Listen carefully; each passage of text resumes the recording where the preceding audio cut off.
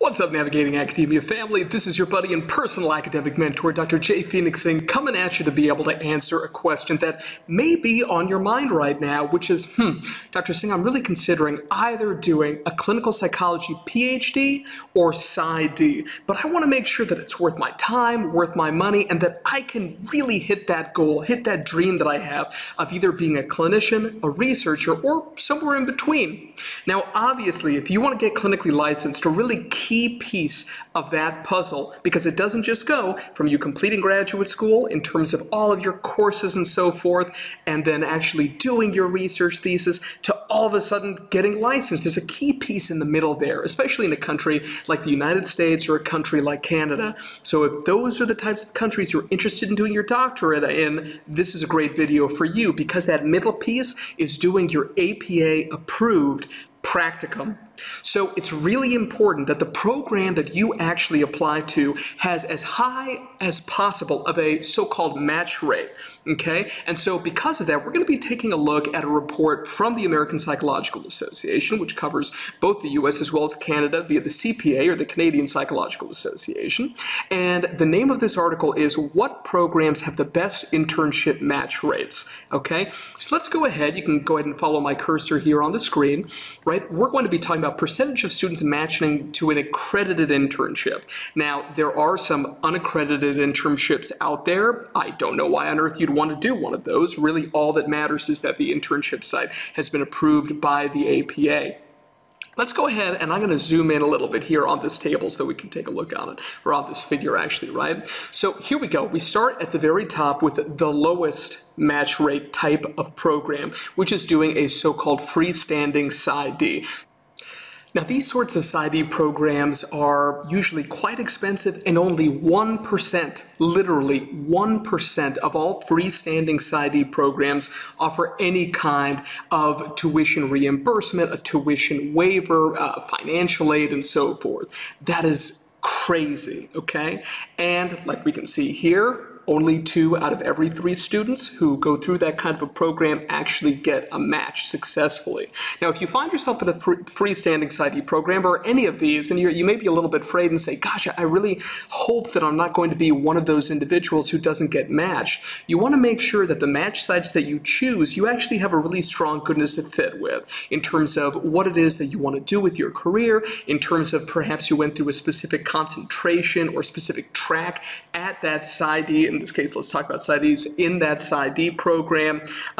And you also want to make sure that you're not just going for like exclusively, because you get to basically rank programs that you would like to be able to, or sites that you would like to match at. So you want to make sure that you don't exclusively pick places that you know that everybody else is going to be applying to, because that means that your likelihood of getting a match, understandably, is going to decrease overall, okay? So just remember that you can be smart about this and actually max out your chances of getting a match, okay? So I don't want you to worry too much. If you're too worried about it, just book a session with me below. Let's go ahead and talk about it. We can pick some good sites for you. Second type of program is a university psychology department PsyD. In this case, we're significantly, in this case, kind of jacking up the percentage of successful matches, which is up to 78%. And then close ahead of that is university, so-called professional school PsyD programs. And then we get to the PhDs, right? Now, traditionally, clinical psychology PhD programs are ones that have higher match rates, and this is usually what's considered to be true by the field. And we can see right here, if you follow my cursor, that this does appear to be the case, right, still. So practice and research-oriented emphasis PhD programs. So this is something where they're really focusing on being so-called scholar practitioners. We go up to 85%. We get another bump when it comes to clinical psych PhD programs that really, the valence is much more, the focus is much more on practice, right? So up here we're at 90%, and then just a little bit above, and I thought that this was interesting. It's only 1% difference, but still interesting, is that research-oriented clinical psychology PhDs actually have the highest match rate, even above practice-oriented PhDs. But again, it's 1%, so margin of error doesn't really matter, okay?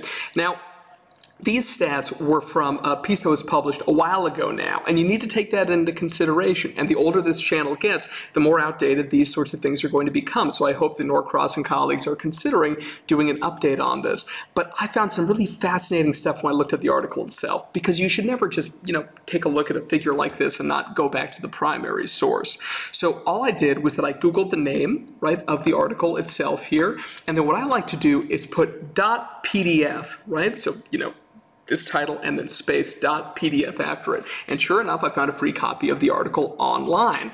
And so here's the article itself. Let's go ahead and take a look. And let's go ahead and just read together the abstract, because I thought this was fascinating. So, the diversification and proliferation of doctoral programs in clinical psychology call for their periodic comparative analysis to inform prospective applicants, their advisors, and the entire field. Great sentence. You got to appreciate good writing. The authors surveyed directors of the 232 APA-accredited doctoral programs in clinical psychology, and they got a 98% response rate. That is ridiculous for surveys. Regarding application numbers, acceptance rates, financial assistance, and the credentials of incoming students. Results are summarized for all clinical programs and then separately for 6 types of programs using the practice research continuum. And so this is what we saw there, right in that figure. So, freestanding PsyD, university professional school PsyD, university department PsyD, practice-oriented PhD, equal emphasis PhD, so on both, right, and research-oriented PhD. Lower acceptance rates and higher GRE, so graduate recommendation exam scores, were strongly associated with programs oriented towards more research training. And this really kind of stands the test of time here, right? Because PsyD programs really don't focus as much on research. You may get a little bit of training on it, and yes, you do most of the time have to do some sort of a capstone project, and usually they call that a dissertation, but usually the research emphasis just is not there in the same way. But my hope always for those of you who are PsyD applicants is that you come out of this whole thing feeling that you're becoming conscientious consumers of the peer-reviewed research literature, because if you're not learning during the doctoral program how to be able to successfully read research articles and evaluate the methodological rigor with which those studies are being performed, you are in genuine trouble, right? And the reason I say that is that you are unable to be able to call bullshit. And with so many millions of articles getting published a year, literally 1.5 million articles a year for the last 10 years and counting, this is something where you need to be able to separate out the wheat from the chaff in terms of the good research and the bad research. Bad research gets published in peer-reviewed journals all of the time, and we have videos on that as well if you're interested in learning kind of how could that be, but it's actually a pretty straightforward reason. Okay, so lower acceptance rates and clinical psych PhD programs because of the larger kind of amount of competition for many reasons. One of them is largely having tuition waived, right? Those are usually programs that have a GRE requirement. So obviously there is some commingling between those variables there, okay? So let's keep reading. For example, research-oriented PhD programs admitted far fewer applicants. Look at that, 7% versus 50%, my God, of freestanding PsyD programs. You guys know on this channel, I always tell you the truth. Follow the money. Follow the money. If 1% of freestanding PsyD programs offer any kind of tuition waiver, and it doesn't matter how many individuals you cram into a classroom, and the overwhelming preponderance of professors or adjunct faculty members who are getting paid $1,500 to $3,000 to be able to teach each course, that means that essentially you can have 3 out of 30 students in the room. Those 3 students, right, they're covering the cost of that professor coming and teaching the class. The rest is straight up profit after you take overhead into consideration. They are money-making machines, these programs, okay? So that makes a lot of sense, right? Obviously, 7% being the range in terms of PhD programs.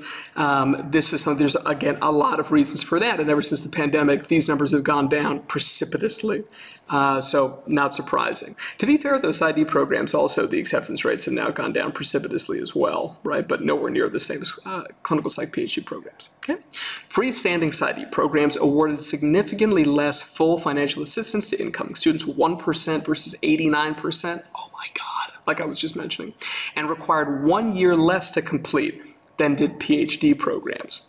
Overall, PhD level students were more likely to secure an APA or an Association of Psychology's postdoctoral and internship centers, so APPIC, right? If you ever see that acronym, that's what it stands for, internship, then we're PsyDs students. Good to know, right? The authors conclude with observations about the historical changes in heightened differentiation of doctoral programs in clinical psychology.